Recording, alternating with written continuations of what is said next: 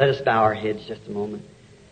Dear Heavenly Father, we certainly deem this a privilege to be here today in this city of Los Angeles, and amongst these, the believers, that the elected has been called out of the world, separated children of God in this great hour that we're living, under this great expectation of the appearing of our lover, the Lord Jesus, at any time. We thank Thee for this in our heart, that we believe that He will come in our generation. We're looking for Him today. If He isn't here today and we're here tomorrow, we'll be looking for Him tomorrow. Dear God, we pray that this meeting will be just a special meeting. May it be a time that it'll make a record for the church. It's advancement that'll be on your books in the eternity. Bless every feeble effort that we put forth, Father. We realize that we're a total failure without You. So therefore we must have You, Lord, if we continue. And we do not want this for our own glory. We want this for Your glory. For that's our heart's desire, is to see Jesus glorified in His people. To strengthen the faith of those, Lord, in this day when the battle is so hard. We've come in for this revival among us and a retreat, a refreshment.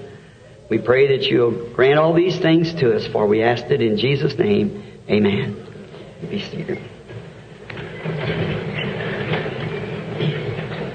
Brother Shakarian, Sister Wyatt, and to the friends of our Lord Jesus Christ, I certainly appreciative of this opportunity to be in Los Angeles again to preach of this glorious Jesus that we're all out here to learn more about today. If our efforts are...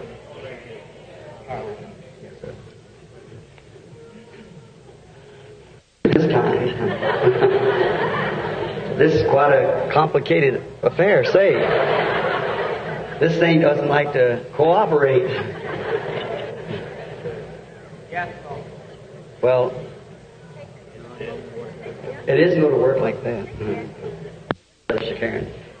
That sounds a little better. I'm kind of small, got a small voice, but a great big message from the Lord. A lot of opposition from Satan to keep from bringing it. We'll get here anyhow. We're trusting this will be a great week for all of us. I was sitting there thinking of how many times that our dear deceased brother Thomas Wyatt, no doubt, has spoke from this same pulpit. A great servant to Christ. I knew Brother Wyatt. He was always a great inspiration to me when I would meet him and talk with him. I remember just as a boy preacher, he would always, his book called Wings of Healing, I like that, the title, Wings of Healing. And we're glad to be here in this temple that's been dedicated for the service of Christ. God bless His widow and all you people who, sure, I know you miss him too. I missed his program when I heard that he was gone. I like to hear that voice. He was getting a little aged, but he still carried a good, strong voice and had a message from God. And his life still lives on here in you people. And over in the mission fields where he sent all those units and so forth, the gospel still moves on because of Thomas Wyatt. May his soul rest in peace until the time we meet him in that glorious land where there is no death or old age. We're here to carry on now until our time is called, or the great general resurrection when Jesus comes to get us all. Now, I know you have service here, I think, tonight. And I was told a few moments ago that you had service here tonight. So I will hurry up as quick as possible because I've got Monday night, Tuesday night, Wednesday night, so forth this week. So I'm trusting that the Lord will bless us. We're going to pray for the sick. We're going to preach Christ, if He will, if it be His will, and all the power of His resurrection that He will permit us to do. Whatever He gives us to do, that we want to do with all our heart. And I know that He'll bless us if we'll just believe Him. And now, just before we open the Word to read it, I want to speak to Him again while we bow our heads and get quiet now, trusting the confusion is over. We realize, all Christians know, that the enemy, our enemy, works on every hand. But see, when things like that happen, just hold quiet. God knows what it's all about. See, just sit still. You might have been doing something you might not know nothing about right now. Let's speak to Him. Father, we pray now that You'll calm the sea. The mighty Lord Jesus come walking in on His Word now, introducing it to us in the new spheres and His power and manifestations. We ask this as we read His Word. May it be quickened to our hearts today that we might know Him and the power of His resurrection. For we ask it in Jesus' name. Amen. Now if you'll turn to the book of Deuteronomy, I want to read a verse or two out of the book of Deuteronomy, the 16th chapter of Deuteronomy. Observe the month of Abib, which means April, and keep the Passover unto the Lord thy God. For in the month of Abib the Lord thy God brought thee out of Egypt by night. Thou shalt therefore sacrifice the Passover of the Lord thy God, of the flocks and of the herds, in the place where the Lord shall place, in the place which the Lord shall choose to place His name therein. Thou shalt not eat no leavened bread with it. 7 days shalt thou eat unleavened bread therein, and the bread of affliction, for thou comest forth out of the land of Egypt in haste. Thou mayest remember the day that thou comest out of the land of Egypt all the days of thy life, and there shall be no leavened bread seen in thee all thy coast 7 days, neither shall there be any flesh which thou sacrificed the first day at the evening remain at all until morning. Thou mayest not sacrifice the Passover within any gate which the Lord thy God giveth thee, but at the place which the Lord thy God shall choose to place His name in. There thou shalt sacrifice the Passover at evening, and the going down of the sun, at the season that thou comest forth out of Egypt. It's like we got some trouble again. I believe I can holler louder than that. It's a very strange text. I wish to speak a little while on this afternoon, is on God's provided place of worship. Now, this is unusual. But as I've said many times before, that God usually dwells in unusual manners, unusual places, does unusual things, because He is unusual. However, who believes on Him acts unusual. There's many things that we'd like to say about His unusualness. But I know that all who are acquainted with Him knows that He is unusual. Does the unusual things sometimes at the unusual time. So we are trusting today that God will bless this reading of the Word and the text that I've chosen to talk to you about. Now, what I think that caused our trouble here was they cut them tape recorders in over there and just pulled the current right out of the microphone. So, if they don't fix it, well, you hear me anyhow. God will fix our ears so that we can hear. The reason I want to speak on this text, and it's a good time to do it at the Full Gospel Businessman's meeting, is because all of the churches, or many of them, are represented in this group.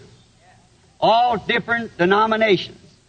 I find many times that people meeting them on the street, in the highways, on planes, trains, buses, I'll say to them, "Are you a Christian?" One of them will say, "Well, I'm Methodist, I'm Baptist, I'm Presbyterian, I'm Lutheran, Pentecostal," or something on that manner. Everyone has got a denomination that he wishes to represent.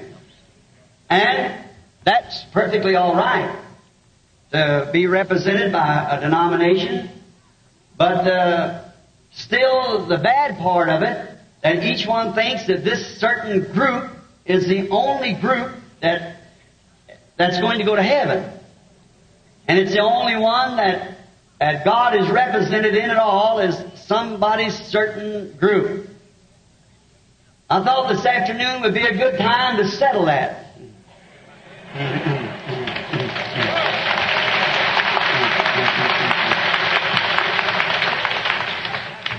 And perhaps that's why Satan keeps working on this microphone.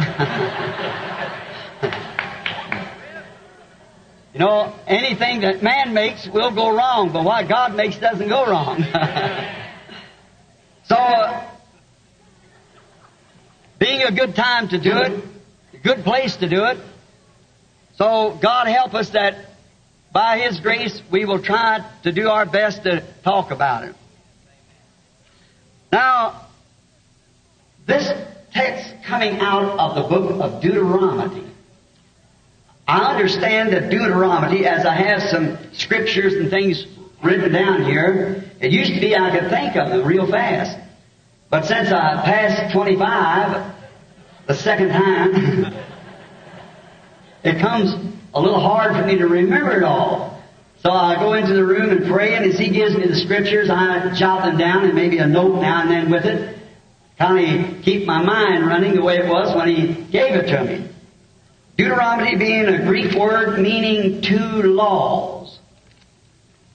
The word Deuteronomy. And God has two laws. And one of them is a law of death to disobedience to His word. We find that when Eve disobeyed His word, it brought death. That's one of His laws. The day you eat thereof, that day you die. And then He has another law, which is a law of life to obedience. If you don't do such things, why, keeping His word, you'll live. It boils down to two things, to my way of thinking, that's either keeping His word or disobeying His word. One of these laws was given at Mount Sinai. And the other was, that's the law of death. The other law was given at Mount Calvary, or the law of life was given through Christ Jesus. He also has two covenants. He had a covenant with Adam, the first man on earth. And that covenant was on conditions. If you do so and so, I'll do so and so. Adam had something to do in order to keep this covenant alive before God. He had to walk in God's ways, keeping all of His word, not breaking one word. But then He made another covenant. That was with Abraham. This covenant was not on conditions, but was unconditionally. God gave the covenant to Abraham, no strings tied to it at all, unconditional. Not I will, I have. I've already done it. And that's the law that Christians must live by. It's not what we do ourselves, but what He has done for us. Christ has already been sacrificed. Now He will be, He has been. It's a finished product. He lived, died, rose again, ascended to heaven, and has come back in the form of the Holy Ghost. So it's a finished work with God. Christ, knowing no sin, became my sin, that I might stand in His place. He took my place. I was in Him at Calvary when He died. There I must die with Him to live. Because the law of sin and death is in the body, you have to die to be reconciled to Him. But now we get all these words that we could use, these great texts, which we're all familiar with many of them, and the great types of the Scripture. But this afternoon we're confronted with this, that in the face of all this, He still says there's only one place that He'll meet you. In the face of all of our different theories, we've had Judaism, we've had Mohammedanism, we've had We got all kinds of creeds and denominations, churches and so forth, but yet God said there's just one place that He'll meet you. All those places. Each one says, He meets in my church. If you don't belong to my church, He won't meet you. You've just got to be in this group, or He just won't meet you there. Or He won't meet you nowhere else but there, rather. And then we find out here that He does have one place. Just one place only. Thou shalt sacrifice the sacrifice in the place that the Lord thy God shall choose. Now, He's got a chosen place that He meets the worshiping children. And they were not to sacrifice anywhere else but in that one place. Any other place would not work. He had one certain place that He would meet them. And one place alone is where He meets the worshiper. Then if that be true, we better be very careful that we find that place. I think it's very behooving to us that as people who know that we're dying and living in a dying race, living in a dying age, living in a dying nation, under the banner of death, and this world must soon come to an end. It can't go much longer. Sin is too deep. It's beyond hope. There's no more hope for the world. It's past that. I believe the Holy Spirit is gleaning in the fields, finding this and that, and for the hour is far spent. The gospel's been preached to every nation. Isms and things has followed it. But yet the gospel has went on just the same. And now, at the end time, we see the things happening the way they are. There's a great warning amongst the elected people of God to find what is right. And it behooves us to know that. Not somebody's theory, but to know what is truth. What the Bible says is the truth. Because it'll be too late one of these days for us. And this may be the day. So let's take real consideration of what God has said. Remember, when God speaks a word, He can never take it back. He has to ever remain the same. He can never say something and then say, well, I didn't exactly mean that. See, He's infinite. He knows the best to begin with. We say things that we think is best, then after a while we take it back. But God can't do that and remain God. So if He's infinite, He does not do that because He's perfect in every word. He never utters a word unless it's eternal. All of His eternals was with Him at the beginning, His thoughts, His attributes.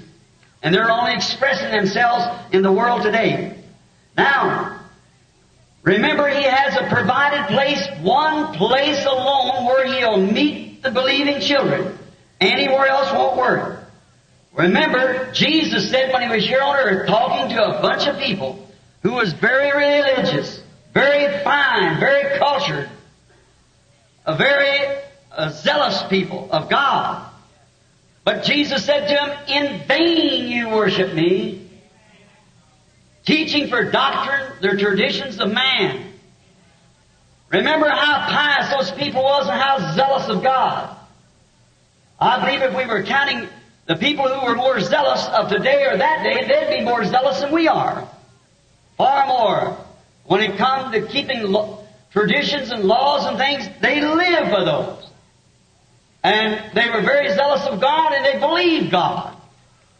But Jesus, God made flesh among us, said, in vain do you worship Me. Now He didn't say they didn't worship Him. They was worshiping Him, but in vain. So anything in vain is of no avail. It doesn't do no good. You should never do it. Because you're just wasting your time. You're wasting your breath. You're wasting your efforts. Until we come to know what we're doing. Surely if God expects people to be perfect, as Jesus said, be ye therefore perfect, even as your Father in heaven is perfect. There must be some preparation somewhere. And He said, I'll choose a place that the people will worship Me, No other place will I meet Him. And that's got to be that place, and we are to seek it out. Find out where it's at, and then go there. I think we should turn there quickly when we find the place, leaving other things alone. I remember Jesus said in this same scripture here that I'm quoting, man's tradition then is in vain. We should never fool with him. There needs be somewhere, someplace, that He has provided a place for us, that we could come and the worship would be received. Now remember, outside of that chosen place, no matter how sincere you are, how fundamental you are, you're still worshiping in vain. I know that sounds rude, but the building's about finished. We don't want it shaking. Let's bolt it down with the gospel so that when people meet you on the street or wherever you are, you Christians, that you'll have an answer for them. In the hour when they're saying, oh, this is that, and I've seen these do this and that, do that. Certainly all these things have got to happen, but there is a place that's provided by God alone. And that's the place where God meets the worshiper alone. Notice the second verse. Worship in the place that I have chosen. Chosen what? In this place shows that He has a place where all people worship. Other places are in vain. And in this same place, He said, I have chosen also to put my name in this place. I'll choose a place and I'll put my name in it. And this place that He's going to worship. This shows that there's one place, just one. It must be God's choosing. It can't be ours. We have no choice coming. He's already chosen. Now what God chooses is right. I can choose wrong, you can choose wrong, but God cannot choose right. After all, He's the one that's being worshipped. And He's got the place where He wants His worshipers to meet there, and we must meet Him there. That's the only place that He stays, only place that He'll hear you from. Let us notice here also, the place I've chosen to worship Me in, I'll put my name in that place. Oh, now let us search the Scriptures for that place that He has His name in.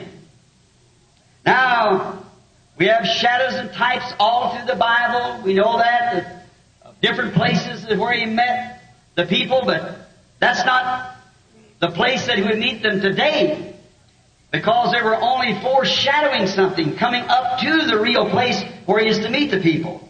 The place, the church, that He is to meet in. And there is a place, there is a church, that God promised to meet the people in this place and answer their prayers, if they would just come to this place and worship Him. Now, we find out that there's many claim that they have the place, God's name is in their place, but you see, they put God's name in there. There's a lot of difference between God putting His name there and somebody putting His name there. We must remember that God said He would put, I have put my name. I will put my name in this place. That's the place that I choose and have chosen that people should worship. This bringing us now in view of these shadows of time brings us Christ in view. All the Old Testament foreshadowed Jesus. In Egypt that night, when there was to be a Passover lamb killed for the protection of the people, we realized that God had one place, one condition. No matter how young, how old, a priest, a clergyman, whatever you was, you must be in this certain place. All outside that place perished. You must be in this one place, a place that He provided. Now we could stand much time this afternoon in explaining that, which would be just reviewing what we already know, that how Christ foreshadowed in the types, the sacrificial lamb, how it must be kept up a male without blemish, and how it must be killed by the elders, and how that the blood must be sprinkled on the door, all foreshadowing the coming of Christ. And under this shed blood was the place that God met the worshiper when the death angel passed through the land. I believe that we're ready to go out of Egypt one of these days, go into this promised land. And it's time that we got in the right place. And quit this here fussing around, I'm Presbyterian, I'm Methodist, I'm Baptist, I'm this, I'm that, or the other. Get out of it and find where this place is, because there's death everywhere besides His chosen place.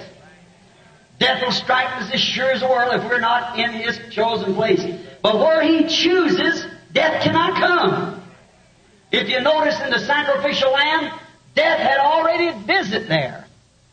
Death had come to this place because the lamb had died. Death had already visited. And so where death had visited, then God promised that would be His place. Then Him in view, we see now what the sacrificial lamb was, what the place of life was at that time. Now, to me, this denounces all arguments. With Christ being in view, being the sacrificial lamb, then that denounces all denominations, all creeds, all dogmas, all churchianity. It denounces the whole thing. That's right. For we find here, Him in view, for He is the pure, unadulterated Word of God. St. John 1 said, in the beginning was the Word was with God, and the Word was God, and the Word was made flesh and dwelt among us. Therefore, He is God's unadulterated Word, made flesh, made manifest. And this in view, we could not attach that to any church in the world today, any denomination, any place like that. We could not attach it because it isn't so. We put Christ's name upon a building, call it the churches of Christ and this, that. That doesn't make it so. That doesn't do it at all. But when God puts His name in something, that's what does it. Now, there's nothing in the Bible that would type our modern organizations except Babylon. That's the only type in the Bible of our modern organization, organized religion. Because it was founded by Nimrod and a forced unity amongst religious people. And that's what the creeds and our denominations do today. Force unity. You either belong to this or you're out. And we're coming now, as we can see, to forcing all into one great unity of it. But that is a mechanical made advice by man, and it cannot stand. It is not God's will. It is not God's program. No matter how people try to say it is not. It can't be. It's just impossible for it to be. God wouldn't put His name in such a thing as that denies His Word. How can God live in something that denies His own Word? You cannot do that. So we find out it doesn't attach to any church, Methodist, Baptist, Presbyterian, Pentecostal, Catholic, Greek Orthodox, whatever it may be. It's not God's place of worship yet. Now let God who made this promise come forth and prove it that it's right. That's the way to do it. If He's still God, He's still God. If He ever was God, He remains God. And now we see this forced religion right in view now to bring all the little groups into one great unity, they call it. Some of them believe in this and some believe in that and some deny this and some deny that. The Bible said, how can two walk together except they be agreed? It'll never work. We've got to be in an agreement. And what in agreement with what? Not in agreement with one another as much as we've got to be in agreement with the Word, with God. That's what it's got to be in the agreement with. Now we find out that a forced unity was represented by groups of people at Babylon. God cannot put His name in such a thing as that. He never did and He never will. Though they tried it, they put their name into it, put His name into it, but it's not so. But we must find where He put His name, for it is the place and the only place that He has provided for the Christians to come, believing children, and worship Him in this place. What would this place be? Now, to back it up, we could take the entire Bible to back up what I'm going to say. For the place that He chose is in Christ, in Jesus Christ. It is in Him, His Son, God's Son, Jesus Christ. Well, you said, I thought the Scripture reads here that He said He would choose the place and He would also put His name in that place. Well, the Son always takes the Father's name. My name's Branham because my father was Branham. And Jesus said that He came in His Father's name. St. John 5:43. I come in my Father's name and you receive Me not. Therefore, there's where God placed His name under the sacrifice of His own Son. That's God's only provided place there is where people can meet God is in Christ. That is His provided place. No denomination, no creed, no nothing else. God's promised to meet. Only in Jesus will He meet. For that's the only place His name is. We also hear Jesus, as I follow the Scripture out, John the 5th chapter and 43rd verse, He said, another will come, and come in His name, and Him you will receive. We can join a creed, we can join a denomination. You'll receive Him, but when you receive Jesus, it's different. Another will come. I'll say I'm Methodist, I'm Baptist, I'm Presbyterian. You'll receive that all right. But I come in my Father's name, doing that what the Father said I would do, and you receive Me not. He said John came, and he had a great witness. But I have a greater witness in God than what John did. For what the Father has given Me to do, that I do. The words that was written of Him, what He must be in that day, for His name was God. God has many titles. God's the title itself.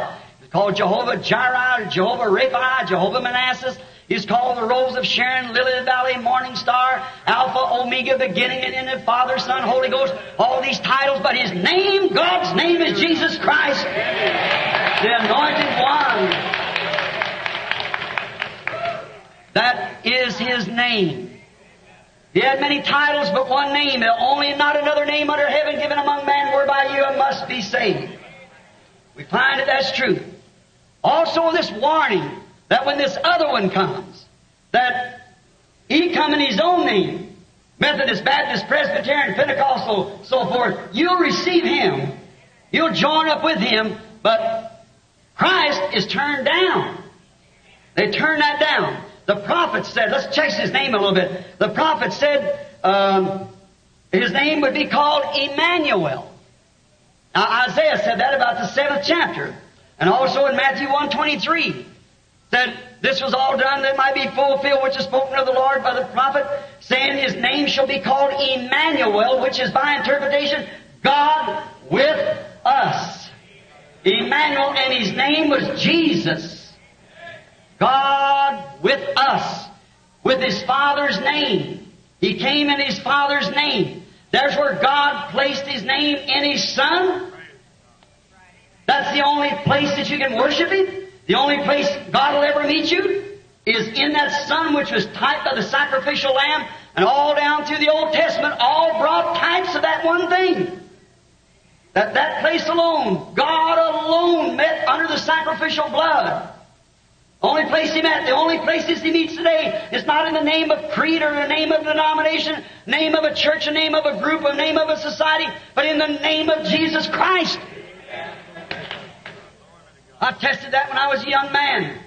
I'd often heard of spiritualism, of the devil, how he does things, and I know if there was a God, there must be a devil, because the Bible said there was a devil.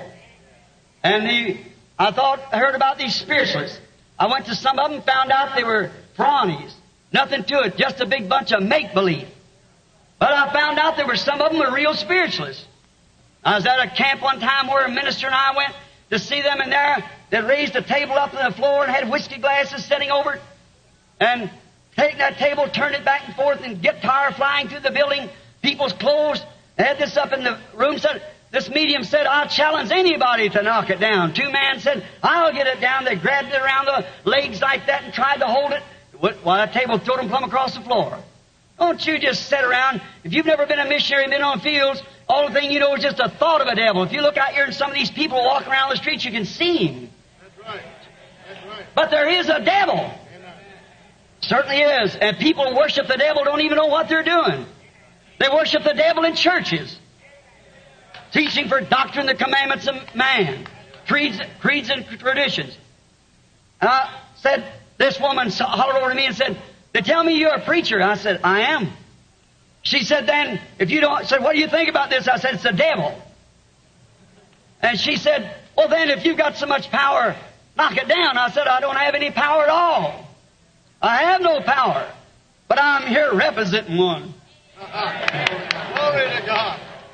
I said, Lord Jesus, you said in St. Mark, the 16th chapter, in my name they shall cast out devils.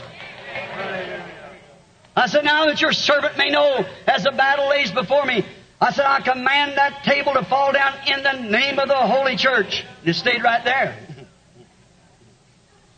I said, I command that table to fall down there in the name of the Father, Son, and Holy Ghost. It stayed right there. I said, I command that table to fall down in the name of Jesus Christ, like it broke all four legs off hitting the floor. In my name they shall cast out devils. That's the name of the Father. He put His name in Jesus Christ. And in Him He meets to worship. In Him He meets to cast out devils. In Him He meets to heal the sick. In Him He meets to save. In Him He meets to fill with the Holy Ghost. That's God's only place to meet people for worship. Now, we find out that Jesus said also that the word name Jesus means Jehovah's Savior. Jehovah the Savior. Remember, you shall not worship the Lord, verse 5. You shall not worship the Lord in any gates that the Lord God giveth thee. Any gates. You shall not worship Him there, God said in 5th verse here of Deuteronomy 16. Thou shalt not worship Him in any gates that the Lord God giveth thee. He give you these things for temptations. We're going to get into that this week, the Lord willing. See whether God takes His word back or not. Notice, He give you them gates, but don't worship the Lord in any of those gates, because the Lord thy God ain't going to meet you there. But the Lord God has chosen the gate. He's chosen the door. Jesus said in St. John the 10th chapter, I am the door to the sheepfold. Yes, hallelujah. I am that door. He's Jehovah Savior. Now, we could go on here for hours explaining that, but I'm sure you understand it by your action. That you respond to the truth and to the Word. So we'll not go any further. You can take it anywhere you wish to. Everywhere you come, if it's the truth, it'll fall right back in line with the rest of the Word. You can't make the Bible say one thing one place and something else another. It's contrary to what He said first. It must be the same all the time. I'm omitting a lot of Scripture here on this just because I see it's getting late. Our sister and them's having service here tonight. And we want to pray for the sick. It is to find out, Billy, if you got some prayer cards. No service, good. Well, but good. All right. Now let's All right. We trust that the Lord will bless this lady for this. Let us have this place given us this time. There's so many infallible proofs that Jesus is the place, He's the gate, He's the name and the only provided way that God has for man to meet and worship. He is the way, the truth, the light, the gate, the door, the Alpha, Omega, the beginning and the ending, the rose of Sharon, the lily of the valley, the morning star, the Alpha, Omega. He's all the whole thing put together. He's both Ruth and offspring of David, the bright morning star. In Him dwells the fullness of the Godhead bodily, where we in there are sons and daughters to God in God's Godhead. Yes, as sons and daughters, we're in the family, if you're in there. Now, how do we get into this great place to worship? That's the next question. How do we get into this place? If Jesus is the place, He's the name of God. He's the place of God's worship. And He's the only door to the sheepfold. And we want to find out how we get into Him then. Now, if you're into the door, of course you come in like the families. We was talking the other day at the breakfast about the little sheep that God would not close the door until He found that last little sheep and brought him in. If you come in, then you become a family. You're a family of God when you come into God, but you can't be a family of God and be Presbyterian, Methodist, Baptist, and Pentecostal. You can't do it. You have to come into Jesus Christ. Well, you say we did it. Well, see if you did it. Let's find out what the Bible says now. We find in 1 Corinthians, the 12th chapter, the Bible said, by one Spirit are we all baptized into one body. We're baptized into the body of Christ by one Holy Spirit. We're not shook in, we're not joined in, we're not baptized with water in. We are baptized with the Holy Ghost into the body of Jesus Christ. How long does it last when you get in there? Until you misbehave yourself? Ephesians 4:30 says, grieve not the Holy Spirit of God, whereby you're sealed until the day of your redemption. Hallelujah. Argue with Him, not me. That's what it says. I'm reading it. All right, you're sealed until the day of your redemption. Until the day that Jesus comes for you. Then, think of it. You are then not yourself. You are a new creature. Or the Greek there means a new creation. You've been recreated again. The power of God comes upon you and you become created a new creature, which brings the whole physical being, spiritual being, and everything in subject to the Word of God. Hallelujah.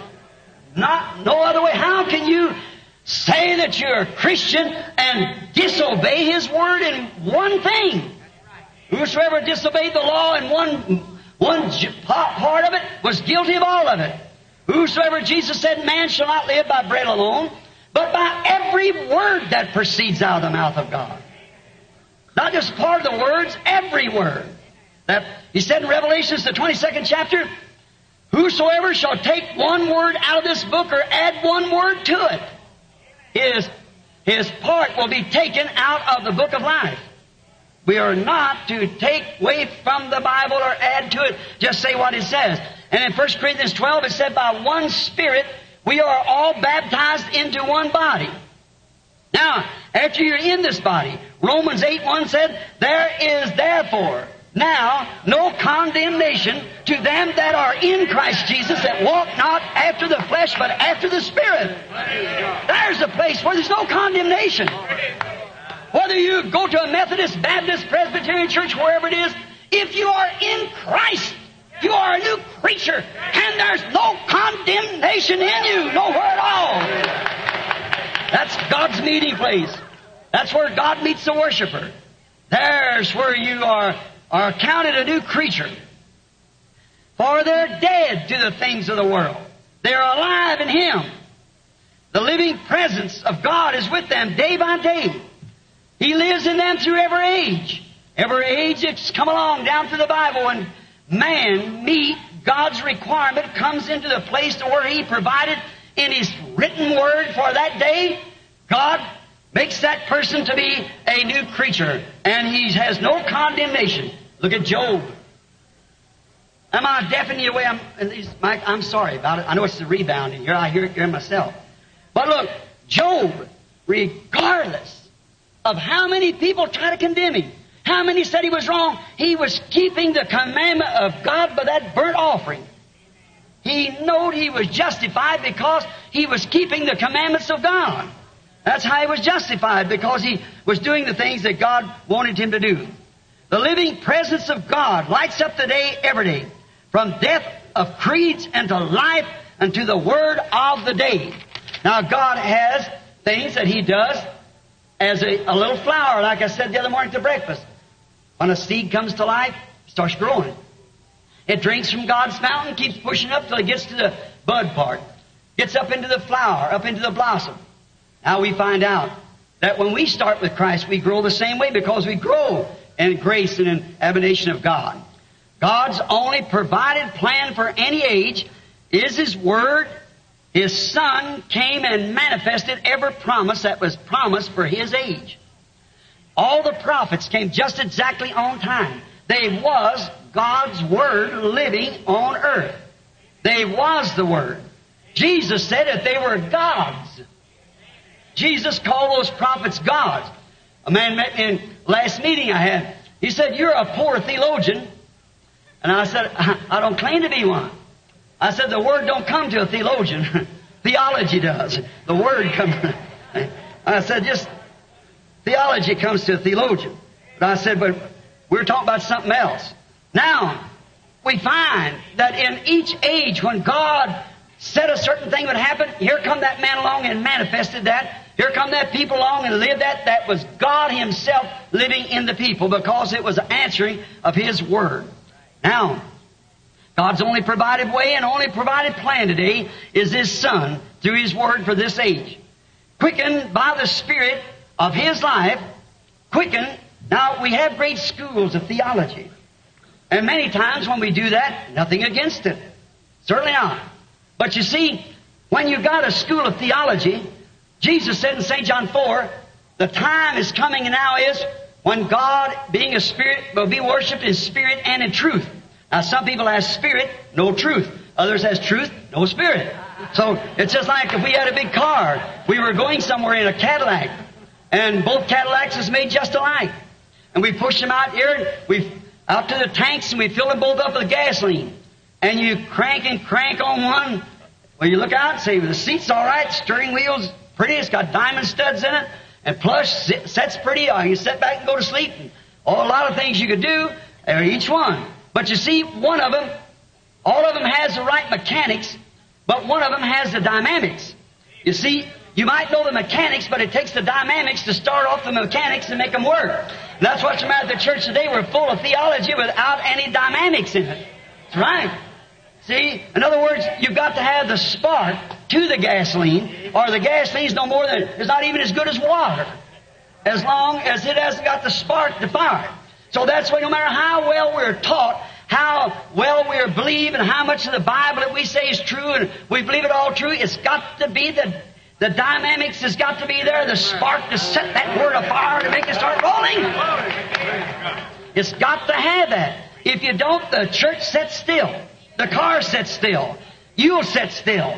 But no matter how much you say, I sympathize, I believe every word of that, you've got to have something to spark that off to make that 100 octane go to firing and the big church of God go to moving on. It's got to take the dynamics with the mechanics. Nothing wrong with the mechanics, but lacking dynamics. And I think that's what's the matter with the church today. We're lacking that dynamical power to press this word and make it live for this day. Martin Luther had the mechanics and dynamics of his day. John Wesley had them of his day. Pentecostal had them of their day. What about our day? There's another time. The church should be fully grown now, ready to go meet Christ for the manifestation of every blessing that He promised in the Bible, operating in that one great body where He promised that He'd meet the people and be worshipped in this great church of His. But you see, we send our kids away to school. We learn reading, writing, arithmetic, all the history of the prophets and everything. That's all right. But unless you got something behind that, or you say, well, I shouted, I spoke with tongues. That's good. I believe that too. But that's not what I'm talking about yet. See, it'll splutter. You say, pank, pank, boom, boom, like an old car trying to start. You say, yeah, I believe this, I believe that too. But when it comes to this, them days, oh, no. She's 100 octane, brother, with the right kind of a generator behind her. It'll fire every word of God to its promise. Right? That's what's the matter with us today. We almost come to a stop. We want to believe this, believe that. I say something about this. Well, I don't know. Well, the Bible said so. That settles it. If God said so, it's there to be done. If that's what God said do, we've got to do that. Just stay there until God fires it off, and directly you start running then again, you see. If you don't, you get the plugs all smutted up. So we need something different. We need something to fire us off.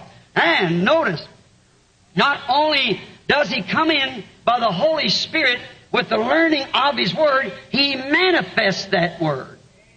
Now remember, the prophets believed the Word. They received the Word of God, and God, the Holy Spirit, came into them and fired that promise out and made it come to pass. Oh, my. Who's going to condemn that? Jesus said, who can condemn me of sin? Sin is unbelief. Whatever God wrote and whatever the prophet said, I'm the answer. What they said I do, I do. He came as a prophet, the Son of Man. That's exactly what He was and what He proved to be. He was. Why? The dynamics is there to fire off the mechanics. He was the mechanics, the Son Himself, and the Father was the dynamics. It's not me that doeth the works, it's my Father that dwelleth in me. He splatters forth the dynamics and makes the thing move on. He brings it to pass. When did I ever say anything like Samuel said one time to the people, have I ever told you anything in the name of the Lord but what come to pass?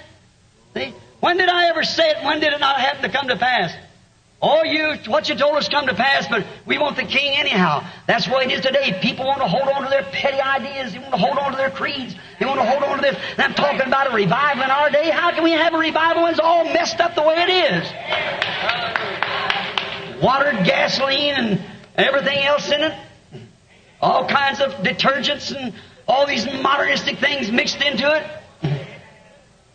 I was coming down the road one day and it said some kind of modern detergent. Said, you don't have to wash the dishes. The only thing you have to do is dip them in there, dip them out.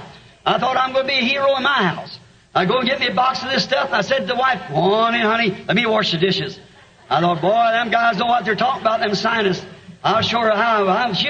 Till she catches on to this, what I'm doing, just dip it in, set it out. It's all you have to do. The kids would eat eggs for breakfast. I poured this detergent in there and dipped it in, dipped it out, dipped it in and dipped it out. It was still eggy. Yes, sir. I don't believe anything I hear on television no more. No, sir. No, indeed. That's the reason I don't believe any man-made system can stand. God's got one provided way. It isn't Methodist, Baptist, Presbyterian, but it's Jesus Christ by the Word. That's God's provided way, and the only way that He has is in Jesus Christ, His Son. And in His Son, He placed His name. God's name is Jesus, because He came in His Father's name. And so that would be God's name because He was God. Now notice, when this great moving power of God comes in to a Son of God, it quickens Him. The Spirit of life enters into Him. Then what does it do? It seats Him in heavenly places right now. Not they will be, we are now. Now we've already resurrected. The dynamics and the mechanics has gone to work, quickened us, and we are quickened up into the presence of God where His Spirit is. And now we are seated together in heavenly places in Christ Jesus. In Christ Jesus. Sitting in there, that great seat of, it's already fired up, been raised from the dead. We're part of it. If you're part of the bride, you are, because the bride's part of the groom, you know. So we find out that it's the same thing. And she'll do just exactly what's predicted for her to do in this day. She won't be a Laodicea, not by no means. Lukewarm, but she'll be on fire for God. She'll be moving on in the Spirit of God. Now, we're looking here now to find out, now let us, now at this same time that it does, that this strikes us, and when we were once dead in sin and trespasses, He will be quickened together unto His Word of this age. Now, let us think about way back in the old times of somebody that was quickened by this Word just before we have a prayer service for the sick. Let's take a few characters. What's your characteristic? Let's take a man here that kept all the Word of God back in the Old Testament by the name of Enoch. He was so quickened by the Word of God that he had a testimony that he pleased God. There wasn't one thing that God commanded Enoch to do but what he did it. I wonder how many Enochs would be here this afternoon. That if you know it's in the Word of God, how many of you bobbed-haired women could call yourself an Enochist? No, God condemns that. How many of you men that lets them women do that could call yourself an Enoch? Oh my, that's just one thing. How about the thousands? And we smother down and say, I belong to this and I belong to that.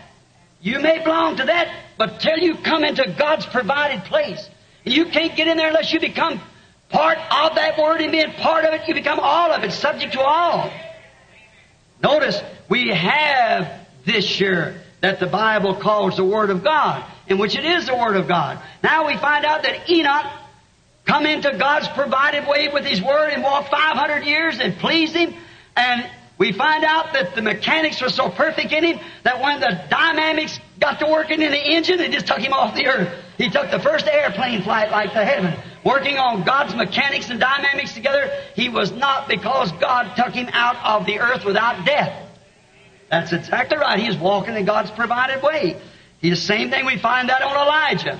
Old Elijah had balled out so many of those painted-faced Jezebels and haircuts and so forth that they were using that day. The old man has spent his life just condemning sin amongst them women, because he had a woman Jezebel there that set a pace just about like your Hollywood here has, and got all the sisters all wound up into it out there.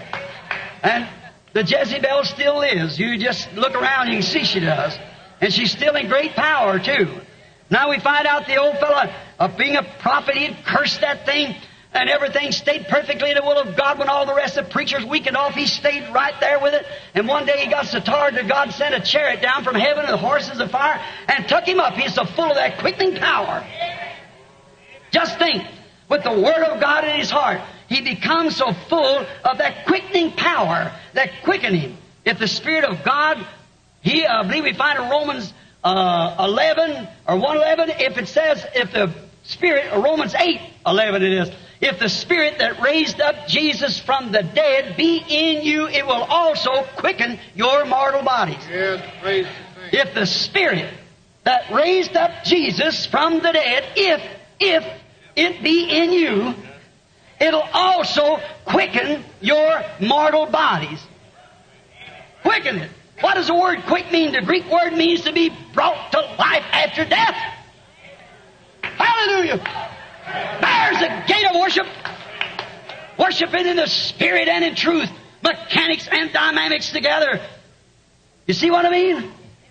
If the Spirit that raised up Jesus from the dead dwells in you, it will quicken, make alive your mortal bodies, because it's already life. And when it comes into your body, it brings your whole body subject to it. Subject to what? The Word of God. If it's in you. Now, if it's something in you telling you, well, that was a day's past, and Mark 16 is not true, and that Pentecostal idea of the baptism of the Holy Ghost, that ain't the Spirit of God in you. I don't care how well you're trained. That's not the Spirit of God. You say, well, my mother belonged to this, and my father through years, and my brother, whatever you want to say about your relatives and so forth, that might have been all right with them, but it ain't for you. See?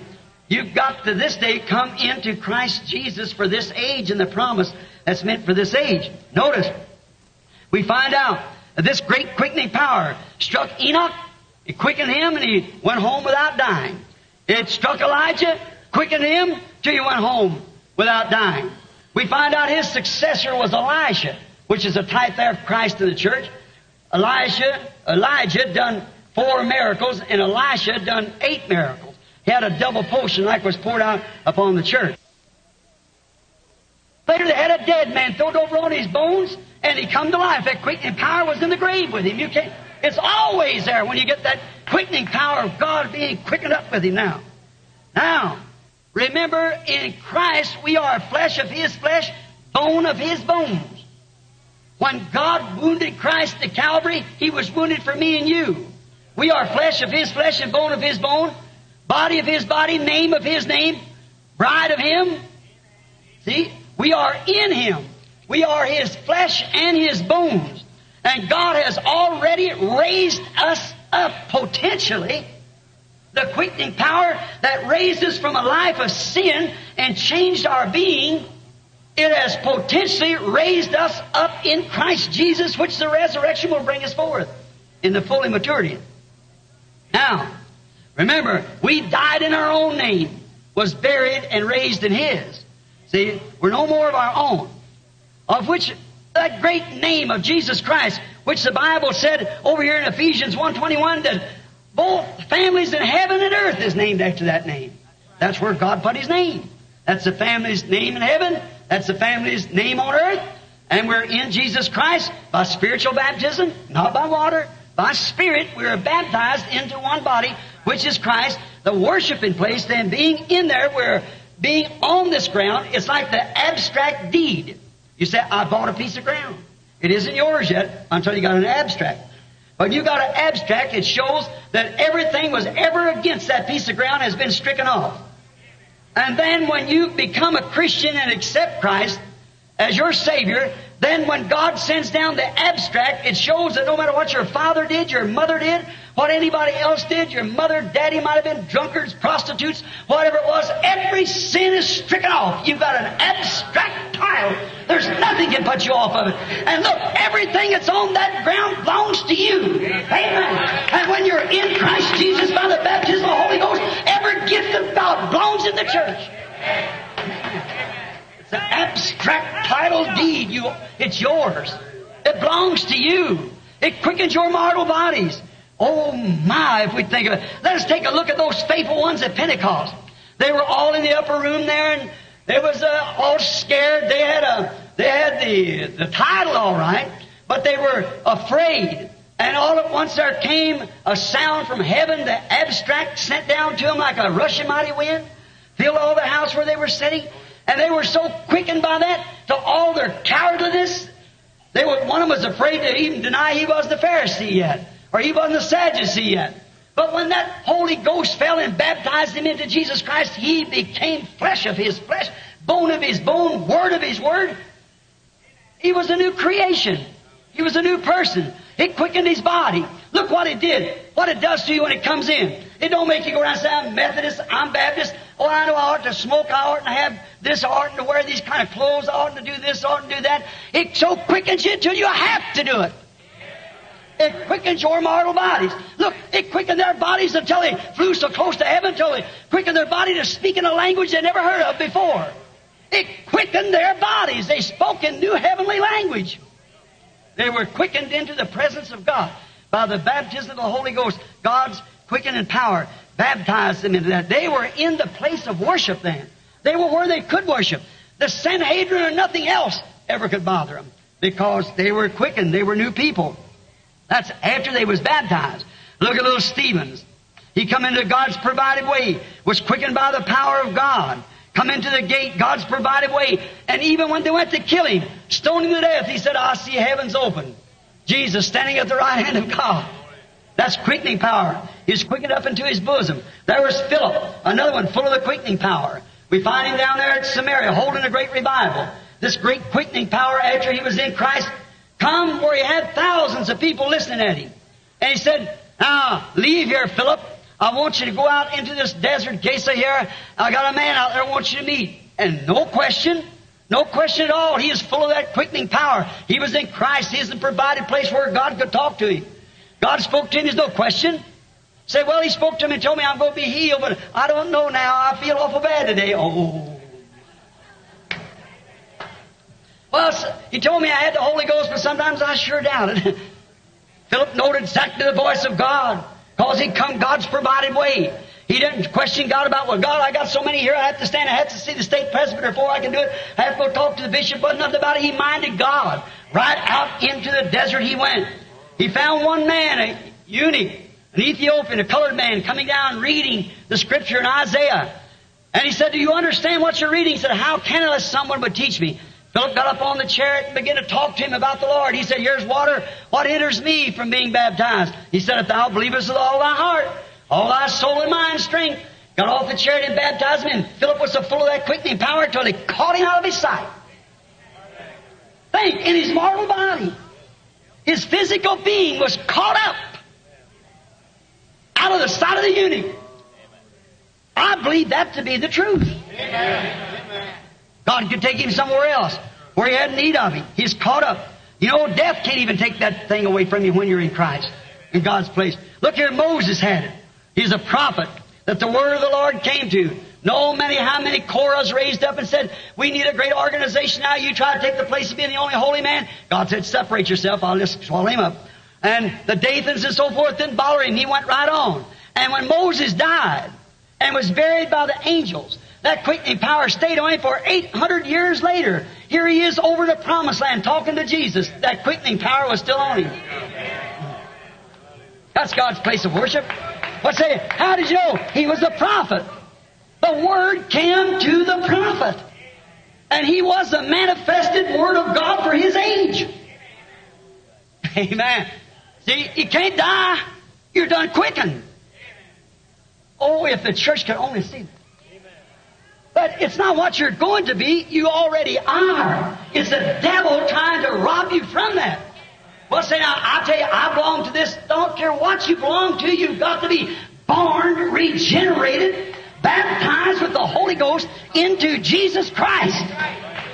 Quickened to every word. Your spirit in you will punctuate amen to every word of the Bible. Praise God. Outside of that, if it shakes its head on one, you get rid of that spirit. It's not the Spirit of God that would dispute the Word of God. It'll keep the Word of God. Not only does it believe it, but it makes it live.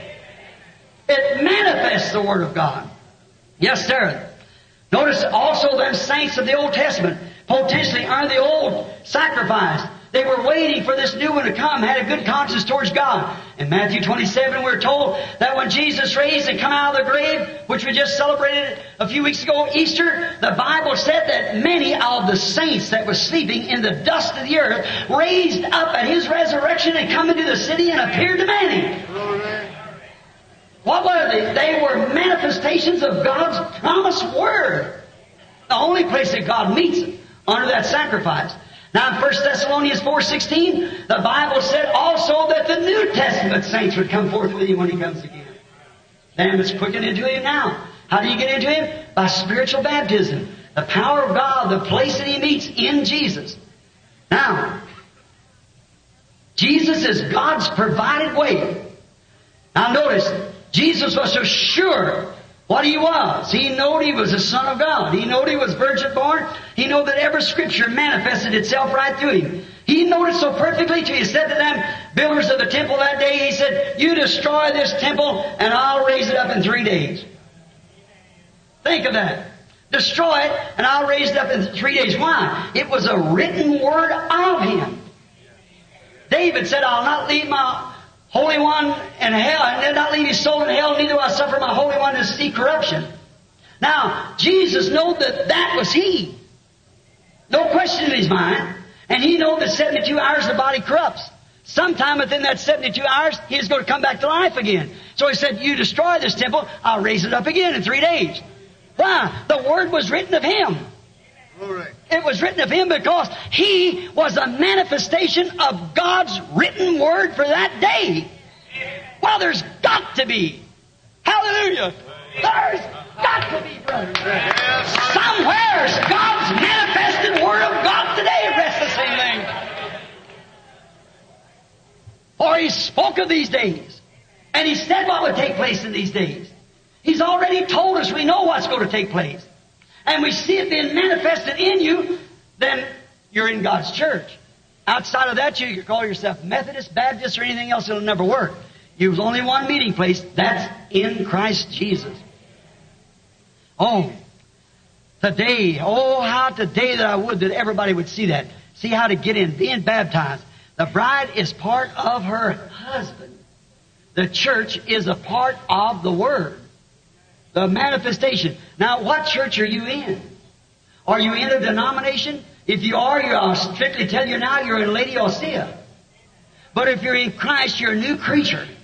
And you're in the church of the living God with the manifestation of the very same things that He did in His day will be coming back here in this day doing the same thing that He said it would do. And that is the real church. You get into it by spiritual baptism. Not by joining, not by some more, but by being baptized by the Holy Ghost into His body. All right, it's God's only provided way that He has left for us to do is to be baptized into His body by His Spirit. Jesus said in St. John 14:12, He that believeth while He is in me. No wonder people say the days of miracles is past. No wonder they say these things.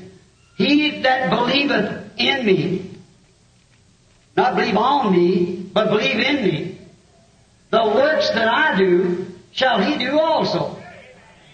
Why? It's His life. It's His dynamics in His mechanics that's in you that fires it off. Makes it go and do the works that it promised to do.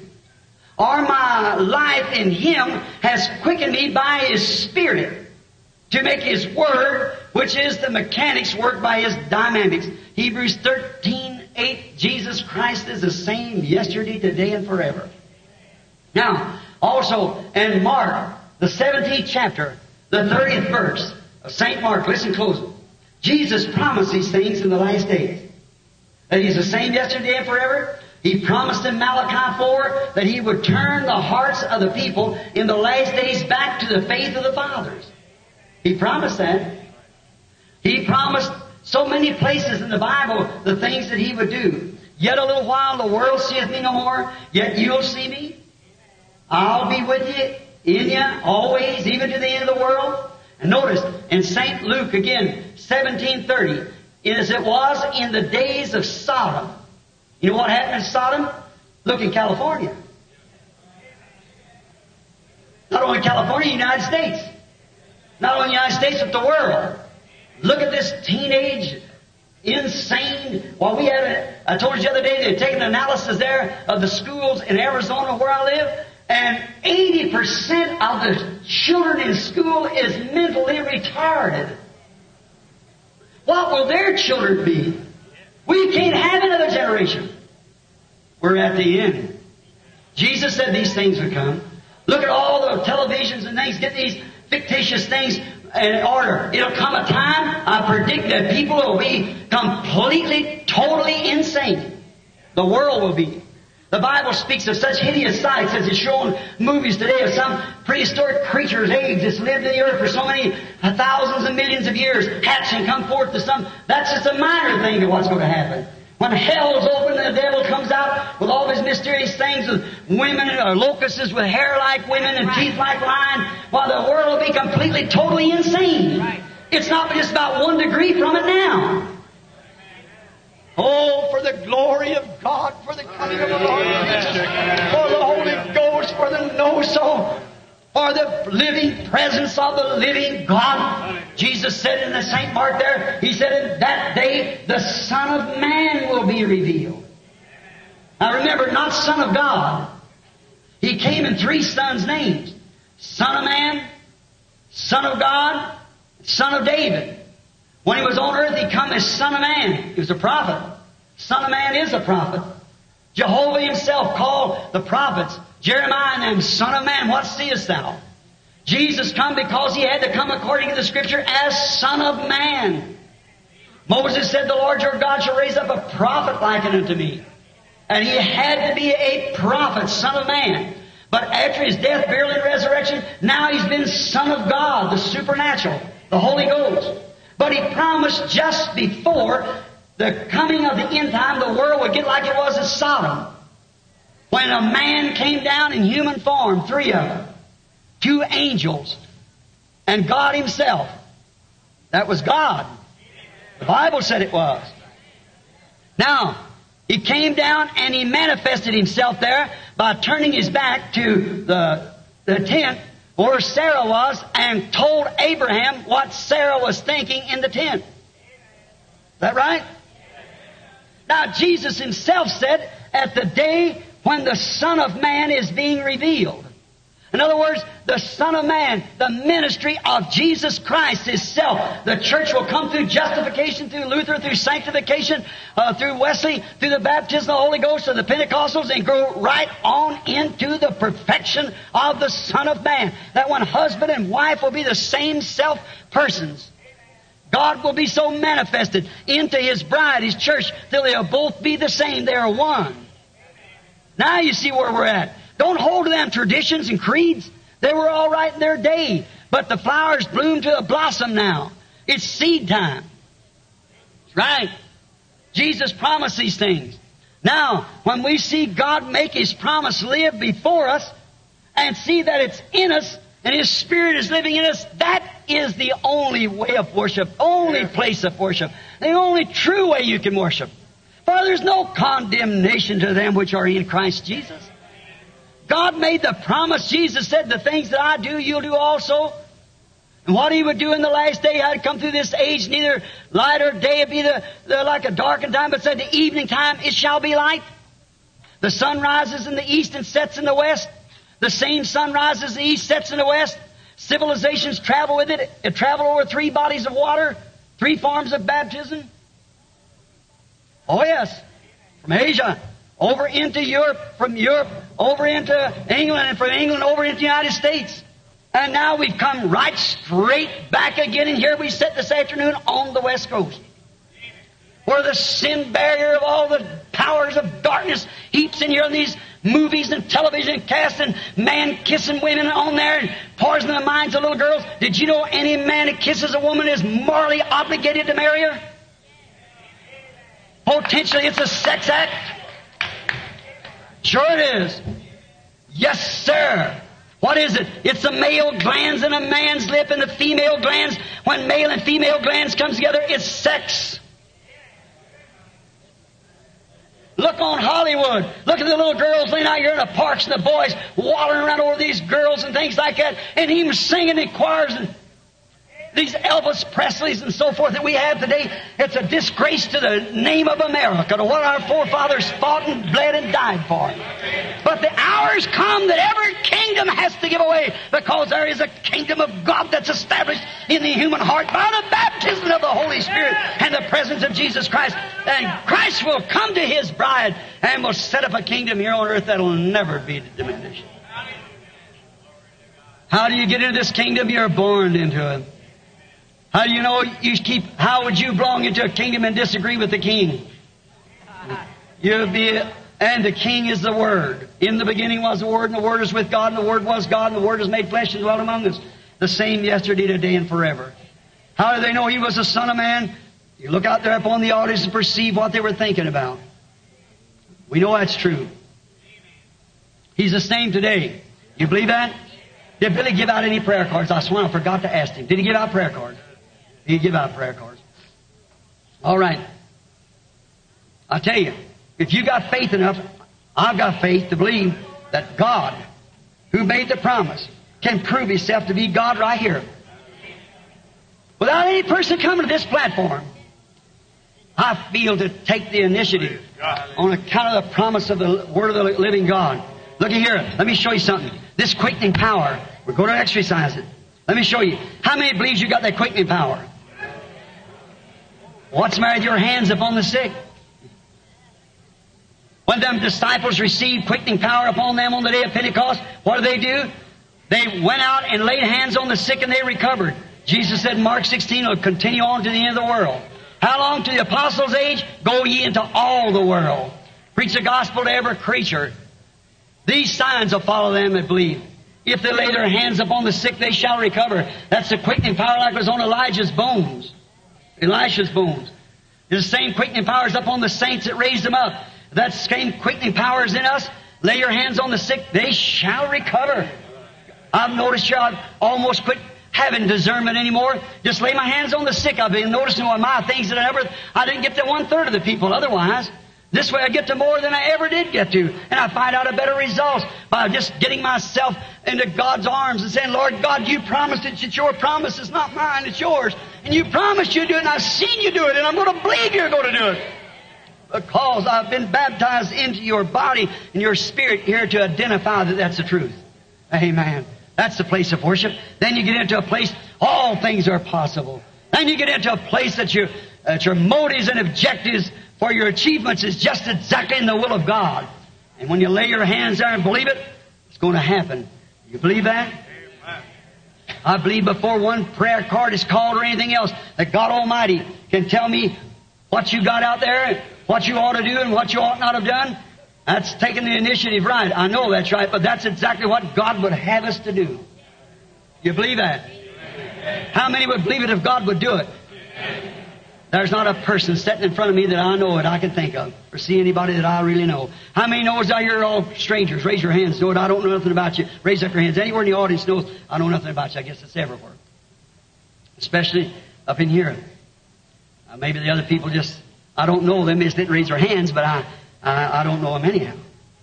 I believe I do see Richard Blair sitting right here. I believe that's right. It's dark down there. There's lights this way. I don't see. But look here. I'm trying to tell you that when that quickening power comes into you, it's Jesus Christ. When Jesus laid His hands on the sick, they got well. When Jesus had quickening power to quicken Him as a man, He could look out and tell the thoughts that was up on the people. Tell them what they were thinking about what they done. Have His back turned to Him, tell them the same thing. What do you reason in your hearts? The woman touched his garment. He said, who touched me? Looked around, found her, and said, I perceive virtues going out of me. Your faith has made you whole. That's Jesus Christ. That proves that where the church is and what the real quickening power of God does to the human being. Do you believe that? Amen. Let's bow our heads just a moment.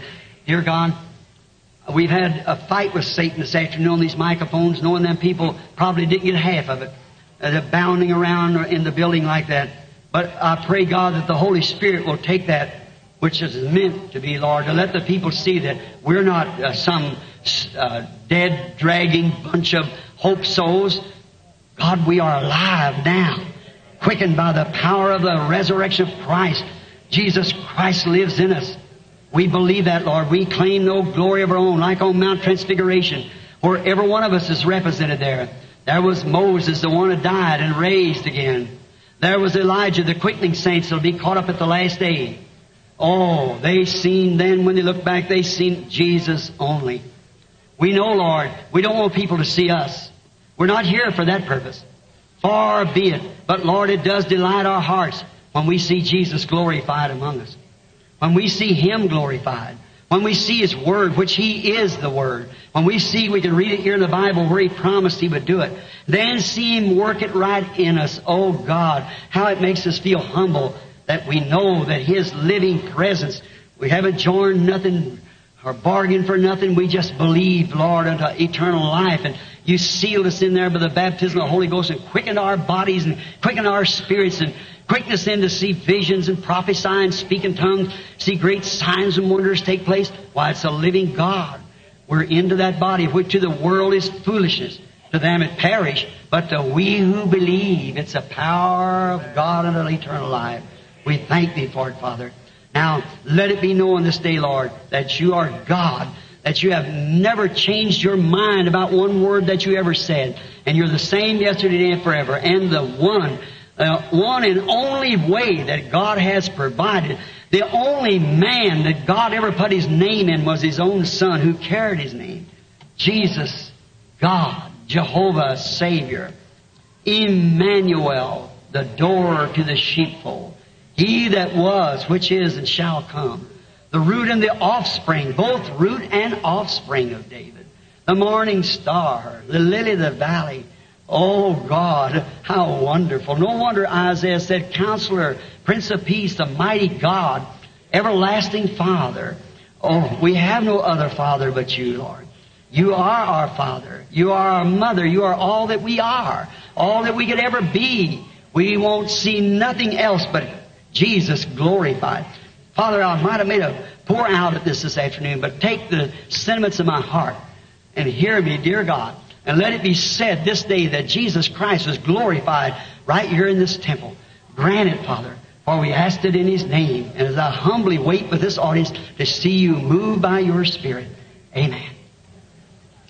Now I want you to do one thing for me. I want to ask you one solemn question. I want you to answer me as if it was the last time that you'd ever answer anybody in your life. Do you believe it's the truth? You believe there's not a church or a denomination could be recognized in the presence of God? You believe that? There's not a one. Only those that are born into Jesus Christ take on His name. That's right.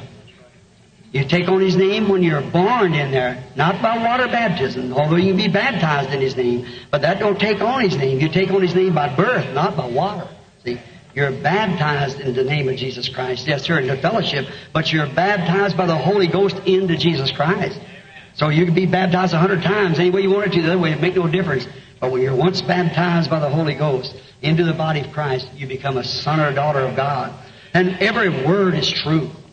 And then He did that for that purpose. Last the other day when God moved and struck the sun across the earth, He knew them palm trees and everything was laying down on that earth. They were part of the earth at that time. So were you.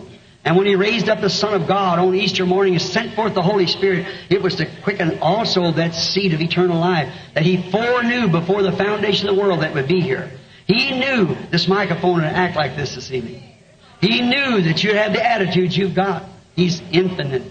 You can't imagine it with your mind. You've just got to accept it. But let me say this one thing. That same God stands here this afternoon in His people. Whether you're a Methodist, Baptist, Pentecostal, whatever you might be, Don't you trust in some organization. Because they cannot be an organization. It's made up of too many different doctrines. It's made up of a bunch. You have to be an individual to God. You have to be an individual. God deals with you, not in your church. You are to live a right kind of life in your church or congregation where you're worshiping at. You should live the kind of life that you should be. But you see, they draw up creeds and so forth that you can't even enter their doors if you don't believe that. So how can God ever come in there when His Word constantly is being manifested? How did Luther know about these baptisms and restoration of the Spirit when he was back in that days? The plant hadn't grown like that. Neither did Wesley know it. And neither does a Pentecostal know what's going on today. Same thing grows right away from you. That's right. It hasn't ever aged, and it always will. I can prove by the Bible this is a wheat age. Remember, after this great revival, there's never been another organization rise since Pentecost. They can't be. It goes from the shuck to the wheat, and there's nothing else but the grain. That's the reason. 15 years, usually 3 years, they got an organization of any revival. Ask any historian. But there's no organization after this.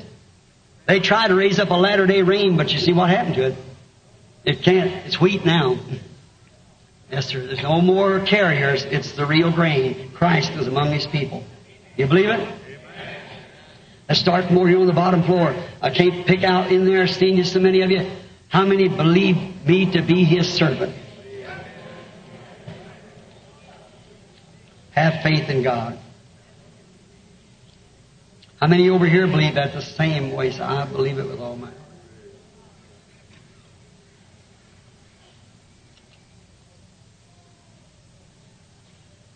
May the Lord God grant this to us, that you might see the quickening power. It's something vital evidence. It proves it. Somebody can say, oh, this is that, but let it act. Now, it's totally impossible for me to know anything about you. You know that. I don't know, but one person I can look at, and that's Reverend Blair, sitting out there from way back east, I believe Arkansas or somewhere back in there. That's the only one in the audience that I do see that I know. God knows that's true.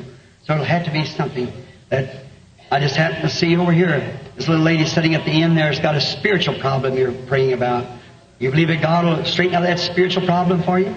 Make it right? All right, you can have it. Put your hand over on the other lady sitting to you, because she's got stomach trouble she's praying for too.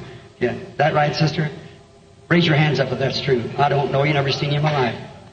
2 colored girls. Huh? What's that? Isn't that just exactly like what He said He would do? Just exactly. Here's a lady sitting, looking right down through here, sitting looking at me. She's got heart trouble.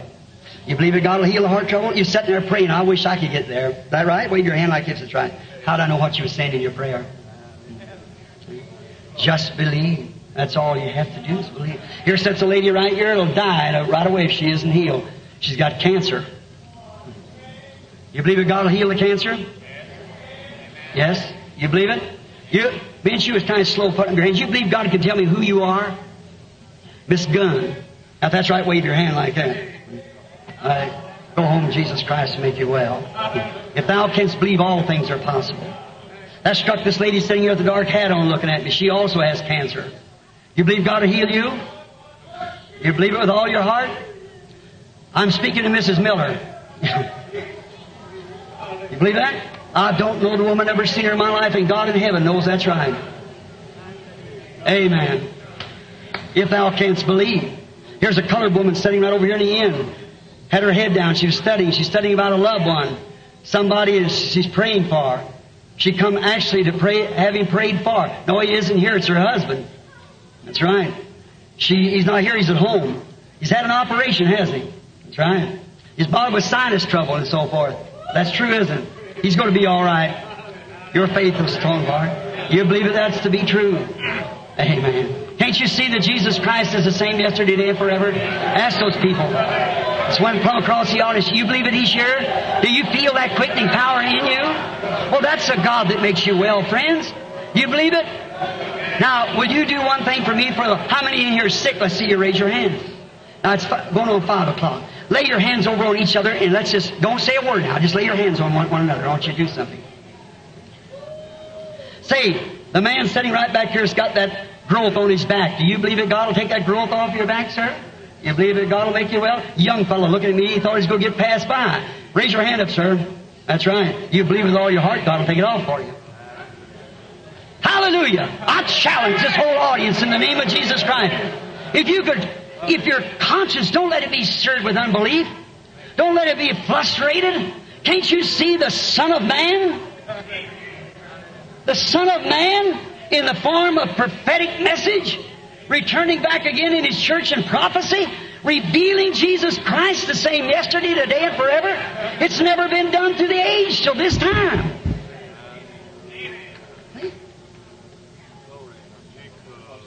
There's the proof of it. What is the church? How do you get into it? When you're in there, everything that Jesus Christ was, you are. Even to be a son and daughter of God. He become you that you might become Him. The thing of it is, you're scared to use it. Or either you're not cooperating with His Word. Now that won't do a bit of good. I don't care what you do. If you don't come fully into that Word, it'll never work. Who can accuse me of something He said and promised to this day that didn't happen? Then don't throw your denomination at me. Because it won't work. Hallelujah. I know He's here. I'm positive He's here. I know that now there's quickening power enough in the church to heal every person that's sitting here. Can you believe it? Well then, do you believe in praying for the sick? Do you believe Jesus said they lay hands on the sick and they shall recover? Or put your hands over on each other now. Don't pray for yourself. Pray for the next person. They're praying for you. Quietly, reverently.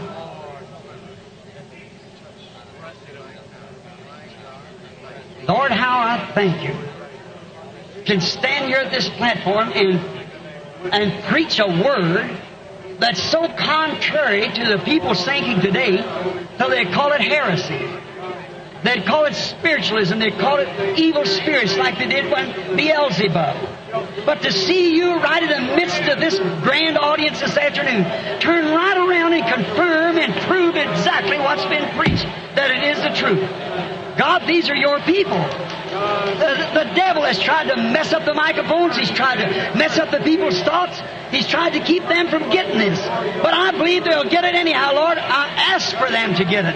I ask for them to receive it. Grant, Lord, these believers with quickening power, that if they don't live to see Your coming, that quickening power will raise them up at the last age. Grant just now that quickening power will quicken their faith, Lord, to what they're doing. There's a believer got a hands on a believer, a body to a body, a power to a power. And it's a power of God by a son of God or a daughter of God by the Son of God. Oh God, may Satan turn this people loose. May they be healed this afternoon by the resurrecting, quickening power of the presence identified Jesus Christ. In the name of Jesus Christ, may it be so.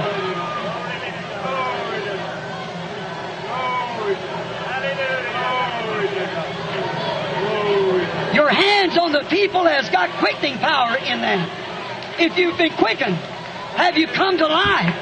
Has Christ become real to you? Has the power of God been manifested? Are you in that church? God's provided church. How are you in it? How do you know you've been quickened in it? Your whole thought, your whole being is in Christ now. And Christ is in the midst of the people, proving Himself alive, proving that He's here at the days of Sodom. With them hands of those people that their lives have been changed from streetwalkers, from drunkards, from prostitutes on the street to genuine saints of God. Quicken, their hands is laying upon you. They're in the church by Holy Ghost baptism. The same power is upon Elijah's bones. That same power is laying upon your shoulder, upon your hands, upon your heads. That same quickening power, with Him standing here proving that He's alive from the dead. Showing forth that He's alive here now doing the same thing. Amen. Can you believe Him now? Can you believe that hands laid upon you are godly hands? Can you believe that Spirit that's quickening us now, making us act crazy to the world? Do you believe that's His quickening power?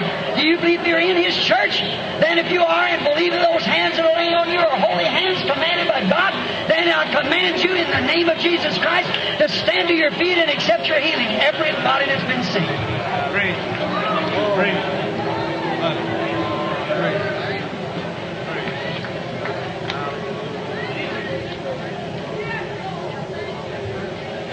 Oh, Christian, you realize what's taking place?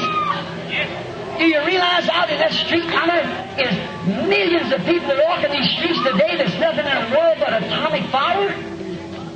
Do you realize that people are dead in sin and trespasses tonight? They're blackened churches all over for a few little lectures or something on some kind of a keeping of a certain thing and call it religion?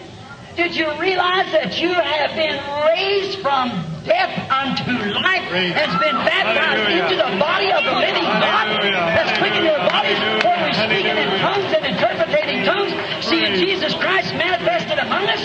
Why, sickness could not stand in such a group as this. Let your faith go to Him. Believe Him. Say, Lord God, I believe with all my heart. And you will be made well. Is there sinners here that would like to come into that body? Raise your hands and say, I have never come into it. I've never been filled with the Holy Ghost. But Brother Branham, I certainly desire it this afternoon. Will you pray for me? Raise your hands. Don't be ashamed you're in His presence. Just look at the hands. Look at the hands. Now everybody that wants the baptism of the Holy Ghost, raise up your hands. Wherever you are. Now you that's got the Holy Ghost is standing there, lay your holy, consecrated hands upon them. If the Holy Spirit that raised up Jesus from the dead dwells in you, it quickens your mortal bodies from death to life. It brings the whole body into the subjection to the Spirit. Now, let's bow our heads and everyone pray for those people who wants the baptism of the Holy Ghost. And I do believe that God will fill each one of you right now with the Holy Ghost. Why do we wait, friends? You're going to wait too long one of these days. This is the hour. Don't wait any longer. You're right here in this temple where you got all night to stay and pray. Dear God, I pray that you'll send the Holy Ghost again like as a rushing mighty wind. Fill all the house after your perfect identification